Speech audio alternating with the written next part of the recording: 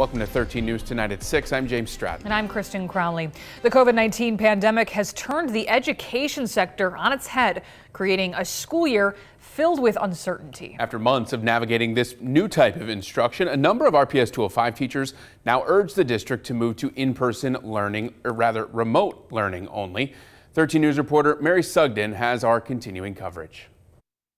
One by one, union leaders and teachers took the floor at Tuesday night's virtual RPS 205 board meeting. I am here tonight as a voice for all of our teachers and staff. We can no longer stand by and watch as the numbers of positive COVID-19 cases rise throughout the community. Some speaking on a mental health toll. Never in my 16 years have I ever seen a teaching staff so utterly demoralized and burnt out. Others describing a logistical nightmare of filling positions while some staff quarantine. With large numbers of teachers quarantined and out of the buildings, we have a staffing crisis on our hands. For one, a personal brush with the virus. I'm a staff member who learned she tested positive for COVID-19 yesterday, and I truly believe I was infected at work. It's not safe for our students. It's not safe for me. It's truly time to go remote. While each educator spoke from a different perspective, they're united in their call to move learning fully remote. In a statement to 13 WREX, the district says it's in constant conversations with the county health department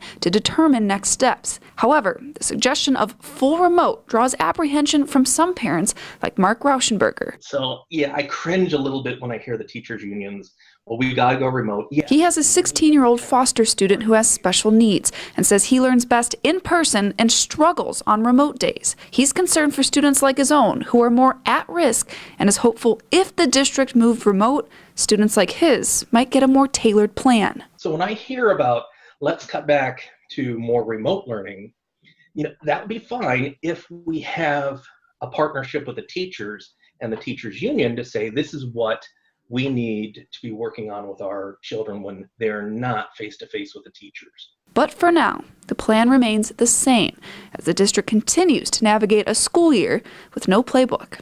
For your 13 Weather Authority, Mary Sugden, 13 News. We reached out to RPS 205, who gave us this statement from Superintendent Aaron Jarrett. It says, quote, "We know there are concerns and struggles in this unpredictable school year, and we appreciate our staff, students, and families' perspectives during this difficult time.